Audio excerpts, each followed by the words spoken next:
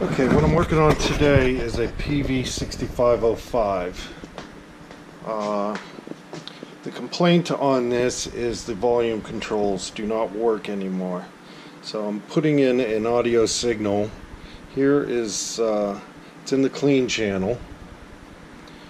And I am moving the control from max to minimum. And you can see that the waveform does not go to zero. And here's the post knob.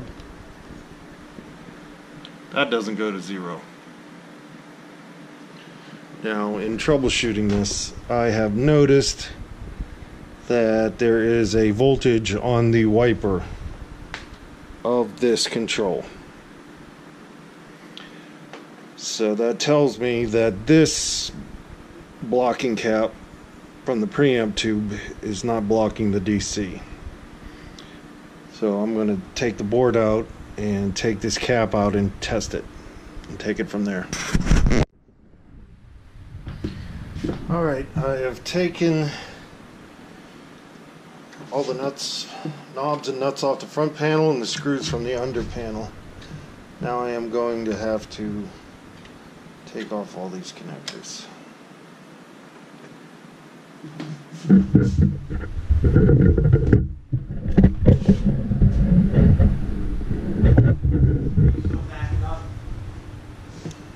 Yeah? Why, what's up?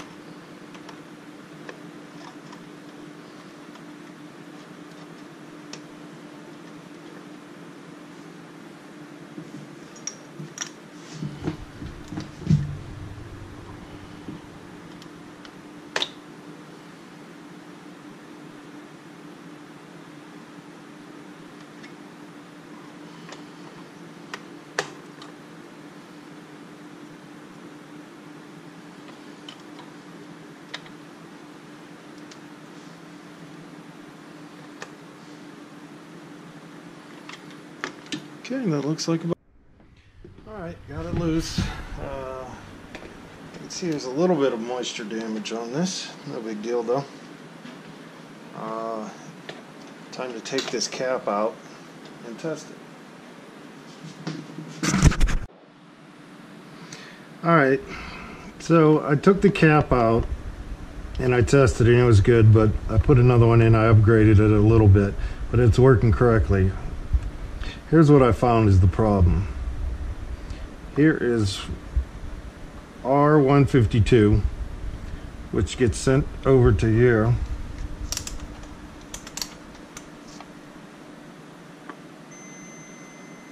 And then R152 gets fed up to this resistor up here. And that resistor is on this pin. But continuity says that pin, so that tells me that somebody took this off and plugged it in backwards. And there it is.